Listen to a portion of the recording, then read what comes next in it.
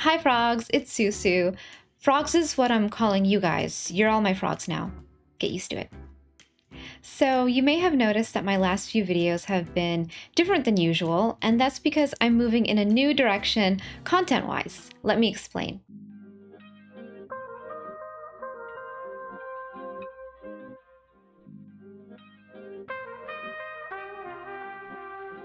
I was bedridden for 2 weeks back in 2022, which led me to binge watch all kinds of series on various streaming platforms.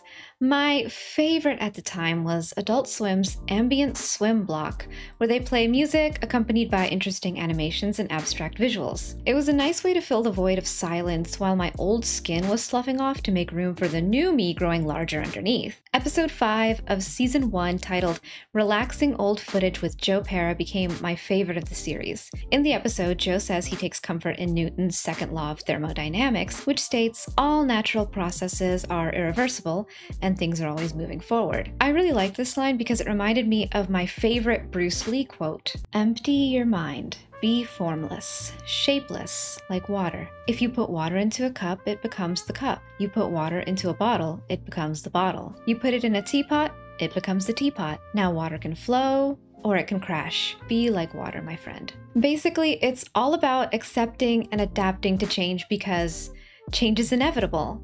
And that's what I've been focused on in regards to my YouTube, changing and adapting my content until it becomes something I can look at without rolling my eyes. The changes, though implemented recently, have been something I've been steering towards for quite a while now. It's important to always improve, always move forward, always adapt, siphon the biomass of your past self to enrich the you of the future. And speaking of enrichment, Factor 75 delivers fresh meals to your door that are easy to just heat and eat with no prep at all, taking all the guesswork out of mealtime. No long trips to the grocery store, no weird eye contact with others while you fondle various vegetables to check for ripeness, no trouble reaching those high shelves at the store if you're short, just convenience and deliciousness. Factor 75 is perfect for those days where I don't have time to or just don't feel like cooking, because that's what thralls are for, but sometimes my thralls don't understand my refined palate, so I like that Factor also has tons of options. You can get keto, vegetarian, vegan, and calorie-smart meals, as well as tons of snack options, smoothies, and other interesting edible fluids. Biomass still pending, but if enough of you use my code, they might add it. Get 50% off your first Factor box and 20% off your next month of orders using my link. Click the link in the description or scan the QR code with your phone. Thank you, Factor 75, for sponsoring this video. Moving away from reacts is also better for my channel in the long run because showing other people's content, even with credit or permission, leaves you vulnerable to copyright, and you're not just at the mercy of copyright laws, but also a slew of other issues with YouTube TOS that can get you banished from the platform. That's basically what happened to my friends Henry and Jeannie of the now terminated channel MXR Plays. Rest in peace. Compilation-style reacts make you more likely to get secretly executed by YouTube and replaced with a family-friendly robot version of you. Which is funny because YouTube seems to have no problem with reacts that are just someone sitting there watching someone else's entire YouTube video with little to no transformative elements. Reacts are quick to make, even with me compiling all the content, and people really like them. Something that can be made fast and easily consumed by the masses tends to be lucrative. For anyone with financial responsibilities, the extra money for minimal work is alluring. Bills, taxes, social security, inflation, there's a lot of burdens the average adult must shoulder. Listen, I need 4 models of the Great Unclean One. This is the 4th world sculpt of Scabiathrax the Bloated, also known as Lord of the Blighted Pit, the Wind of Nurgle, and the Maggot Spore. He's a very big deal. This one is so I can build Rodigus the Rainfather, and the other 2 are so I can build the other 2 versions with 2 different heads and 2 different weapon sets. No, I don't want to magnetize anything. There's just so many finances to keep track of. That's why a lot of my online existence has been about what was most profitable for me at the time without going totally morally bankrupt.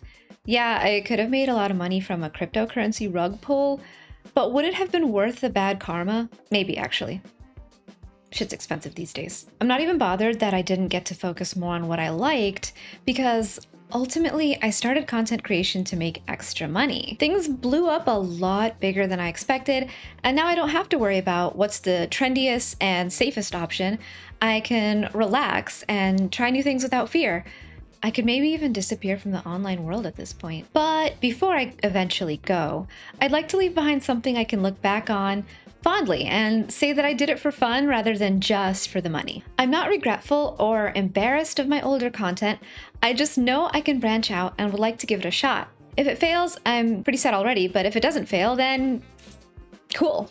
Before I began actually talking to people through live streams or talking at my computer so that I can share it online and reach you all, I didn't see a point in putting much of my own thoughts and ideas into the online world. My impression of most of the internet was that despite humanity being more informed than ever, thanks to all manner of different online spaces where we can communicate, connecting with each other is kind of hard. It's extremely common in the online space for people to want to show off that they care the least and make a joke of everything because that's easier than dealing with their feelings. Any displays of emotion is something to potentially pick apart and exploit. That's why it feels safer to not show anything that could be interpreted as vulnerability. When you actively care about something or someone, you're more likely to be left hurt or disappointed. Sometimes we trust the wrong people and get irrevocably fucked over. But sometimes things don't go horribly wrong. Prior to content creation, I had very few friends and spent most of the time with my books and my video games. I know that sounds sad and depressing, but I really enjoy doing things alone. It's peaceful, and honestly, who else can you trust more than yourself? Makes me think of that scene in One Flew Over the Cuckoo's Nest after McMurphy gets a lobotomy. Chief smothers him to death with a pillow, and despite McMurphy barely being sentient at that point, his body instinctively flails to escape. Even when someone is no longer aware of the world around them, the body still fights to stay alive. We're wired for self-preservation, and all of us know deep down what's best for ourselves, even when we don't want to admit it or lack the confidence to trust our own judgment. That's why I can be comfortable alone. I know I got my back and that no one will smother me to death with a pillow. I also became interested in doing more with my content because when I focused only on making photos, people created a personality for me and then complained about their own fabrication. This was all due to them overreacting to their boners, just like how in The Hunchback of Notre Dame, Frollo wanted to kill Esmeralda because she wouldn't bang him. It was clear that even if I said nothing and just smiled at the camera, people would still find something to be upset about, even if they had to make it up. Now, people can get upset about what I actually have to say. However, sharing your beliefs comes with its own can of worms. When you put your thoughts and opinions out there, no matter how inconsequential they are, there's a risk of people forming unhealthy attachments. The internet has coined the phrase parasocial to describe this. I dealt with a bit of the old parasocial Andes while I streamed, especially when I started incorporating my friends into my content more often. I know I mentioned earlier that I didn't have many friends and enjoyed being alone. Well, that's still partially true. Now I have quite a few friends. I still really like my alone time, but I also equally like the time I spend with them. Okay, maybe I like hanging out with my friends now a bit more than being alone. Oh, ew, I just shared my feelings on the internet. Luckily for me, no one was parasocial to the point where it became a serious issue. As much fun as we all had together and as positive as our communities were, nothing lasts forever. Some of my friends moved away or changed career paths and couldn't really be there to be a part of my Twitch anymore. We all keep in touch, but a lot of us are doing different things now, and that's just part of life. I continued on and met tons of other creators, but that's when a lot of things were put into perspective, which played a role in me changing from Twitch to YouTube. And before anyone gets the wrong idea, this isn't about to turn into a call out towards any content creators.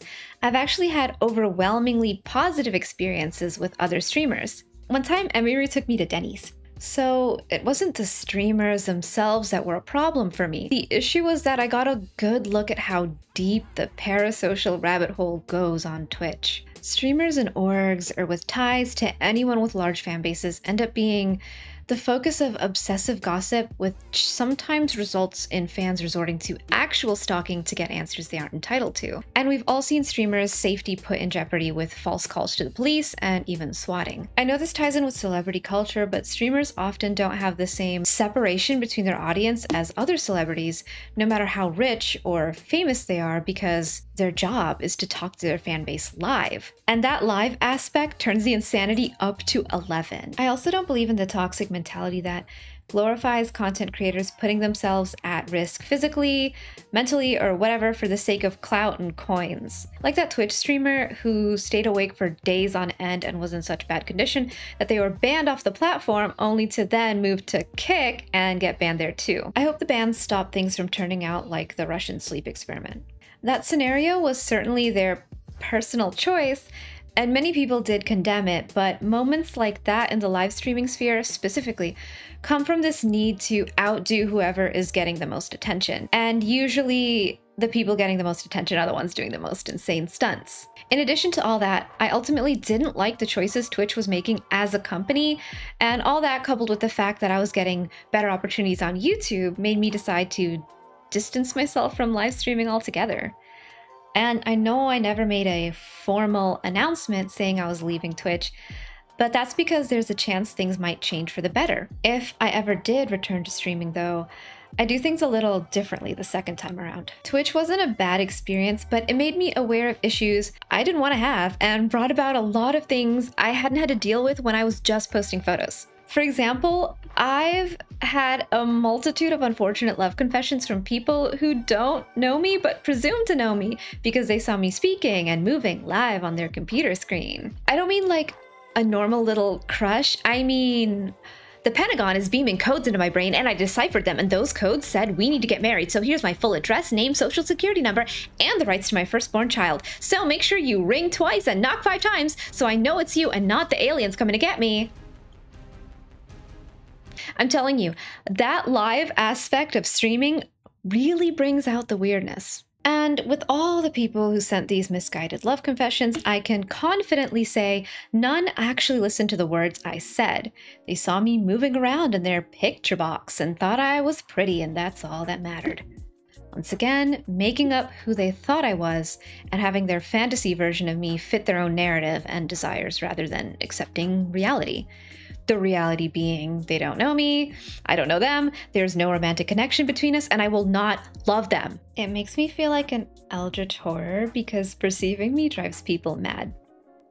I create content to entertain, not to bare my soul, so I'm not sure how people convince themselves of these deep connections with me that don't exist, unless my eldritch horror theory is true and seeing me actually does make people go insane. Whatever the case, I'm not about to emotionally goat-see myself for the World Wide Web.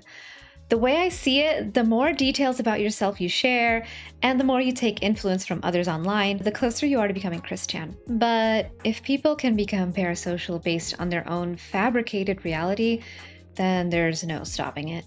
Crazy people don't wait for a cordial invitation to obsess over someone on the internet, they just go for it. All we can do is take precautions to minimize the harm of others' lunacy in our own lives. My precaution is the Remington V3 Field Sport 12-gauge semi-automatic shotgun. Amen, brother. Sometimes I held back my genuine interests from my videos and my Twitch streams in favor of what got the higher views and what paid the best. I still had fun, but now I'm having more fun doing video essays and commentary. It's enjoyable to research a topic I find interesting and to talk about things I like or find fascinating. So I'm working towards making content that's truer to my interests. And you know what? Some of those interests they're unpopular. Some of those interests are strange in a way that will absolutely make people viscerally uncomfortable. People love to give the polite answer and say, "SUSU, we'll support any type of video you make." Yeah, well, we'll see if that's true when I finally make that video about the secret world of tapeworm fetishes. Or when I share the thoughts that keep me awake at night. One nagging concern I have is worrying about the concept of reincarnation. There's no solid evidence that it's real, but enough people believe in it for me to consider it possible. What if I get reincarnated during the American gold rush and strike it big panning for gold? only to die of dysentery immediately after? What if I have to live the life of every other person who has ever been or ever will be and experience every instance of torment and terror that has occurred throughout the entirety of mankind's existence? This thought was born from a short story I read that I don't remember the name of. It wasn't even a horror story, but it was one of the most frightening concepts I've ever read about. The protagonist dies and meets a being in the afterlife. He asks the being what they are, and they tell him that once he has lived every life of every human on Earth until the end of time, he will become the same as them. What that entails is never totally explored. The being also says that reincarnation doesn't follow a linear timeline, and he's about to reincarnate as a girl in ancient China. If someone knows this short story, please tell me in the comments. I'd love to reread it. I have a vast repertoire of disturbing thoughts about the afterlife, but I shouldn't dump that all onto people who click this video unprepared to take my massive existential girth. Anyway, the shift from React content to commentary has been refreshing for me, even if there's times that I don't upload for a while. The way I see it is if I'm experiencing creative constipation and need more time to research, then it's better for me to take my time so my work doesn't come off rushed and careless. So far, the new direction has also improved community involvement in the comment section. It's awesome seeing you guys chatting and sharing your thoughts and opinions with each other. I hope you all like this change, and if you don't like it, there's a million other channels to choose from. And you know what, I won't even say reacts are totally off the table, but they won't be my focus anymore.